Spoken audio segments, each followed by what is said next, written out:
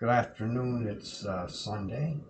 I'm here with you today. I brought the camera up closer to the painting, the large canvas that I've been making, and it's coming along quite well. Today I added some purple in amongst the canvas. It looks like a wilderness painting. Um, I think what's important here to remember is that uh, when you're dealing with bereavement, it has no time limit or extension of bereavement. It can last a lifetime.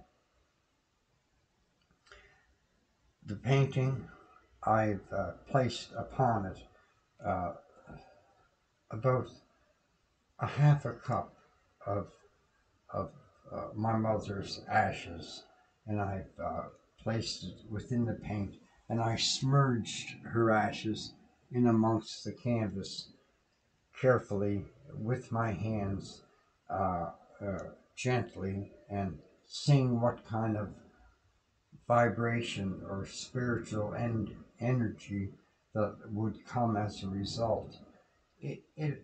After placing and having an art exhibit at the Cape Breton University, the beauty of it all here in Sydney, Nova Scotia, uh, there came a conclusion or a letting go and placing to rest that of bereavement for my brother, the late Lorne Reed.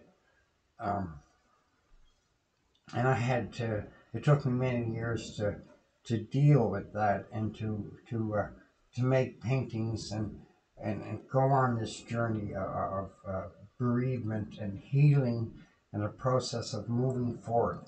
Now that I've accepted and I believe I have moved beyond that stale point of or that level of bereavement, which I feel comforted now to accept and to lie to rest. I'm now placing the same concept on dealing with placing my mother to rest in paint and in bright, colorful beauty. It's a large canvas, and on a Sunday, I'm showing it to you.